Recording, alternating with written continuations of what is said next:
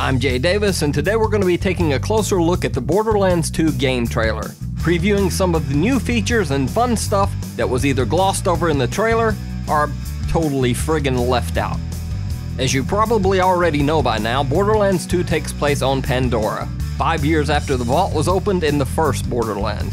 And you might have noticed that the Borderlands look a lot less Borderlandy than it used to. The visual style is similar, but the graphics have been improved for a less cartoonish feel. Plus, the Borderlands have all these badass new locations now. Tundra, caverns, grasslands, high-tech environments, cities, and even more stuff. And this time there's a whole new team of mercenaries back to search for the Pandora treasure. Oddly enough, all of the new teams seem just like the old team. Wow, that's one hell of a coincidence, eh?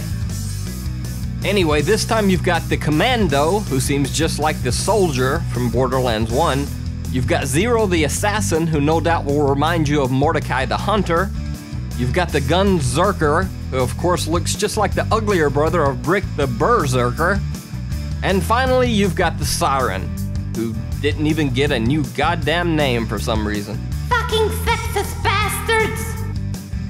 Also back for more of the Skags, Racks, Bandits, cute little claptraps, and of course those not so cute little crazy midget bastards. I'll kill you! New stuff in Borderlands 2.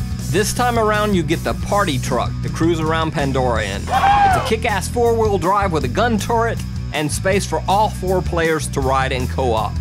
Riders in the back of the truck will be able to fire their own guns as you speed by enemies. And speaking of co-op, just how is co-op, you ask? Well, pretty damn good. Split screen and 4-player online play is back, and ammo is now shared amongst the players. Plus you can now automatically pick up ammo and money dropped by enemies. No more hitting X over and over in the middle of firefights.